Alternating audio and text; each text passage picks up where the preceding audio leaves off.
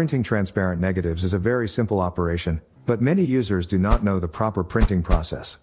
And this video is for these users. Before we start printing, we need to know that printing with generic operating system drivers is quite imprecise. If we want to take full advantage of our printer, we must always install the original printer manufacturer's driver. Drivers are most commonly found on manufacturers' websites. We always check the operation of the printer nozzles before printing transparent negatives. If the nozzles are clogged, it is impossible to print a quality negative. The nozzle check command is almost always called the nozzle check and is located in the printer maintenance window. When we run the program, it prints a few lines of all available printer inks. If the lines are broken, the nozzles must be cleaned until the lines are displayed without interruptions. Now, we will talk about the print mode. The printer prints using a smaller or larger number of inks installed in the printer. The colors are part of the CMYK color space so that we will notice the colors, cyan, magenta, yellow and black. In this color space, the black color, the so-called K, the key color, is quite bright. Therefore, if we select grayscale printing with just black ink, the printer will print a fairly bright image. If we want the negative to be much darker, allowing better UV light blocking, we always choose color printing. In this case, the printer prints black by mixing all available printer inks. The black color becomes much darker this way. When printing, we usually have several printing options available. The printer may print as dictated by the program, Adobe Photoshop, or as dictated by the printer driver. Since we do not know by what criteria Adobe Photoshop will print our negative, we choose the option in which the printer chooses the printing method. In this case, we have three options. For the same reason as before, we should not use automatic printer settings. The off, no color adjustments, solution is also useless for us, as it does not allow color control. So, we select the manual settings option. In this mode, we will find an option through which we can determine the print density.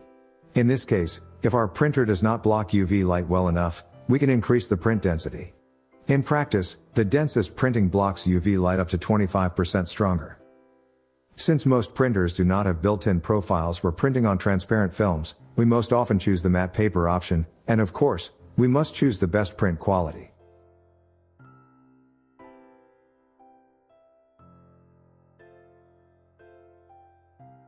We are now saving all the settings as we will be using them quite often.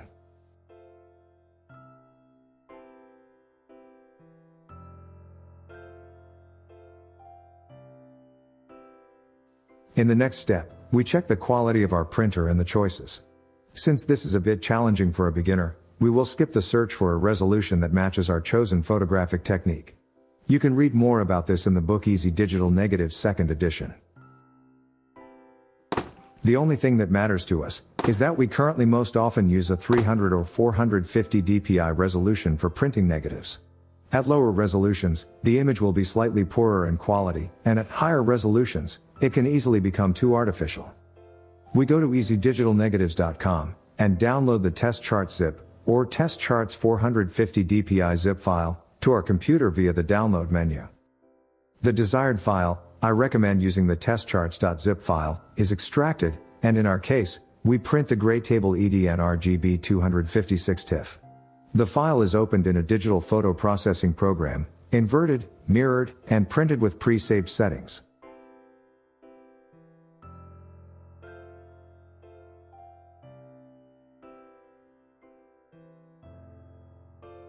When the transparent film is dry, we check the quality of the settings.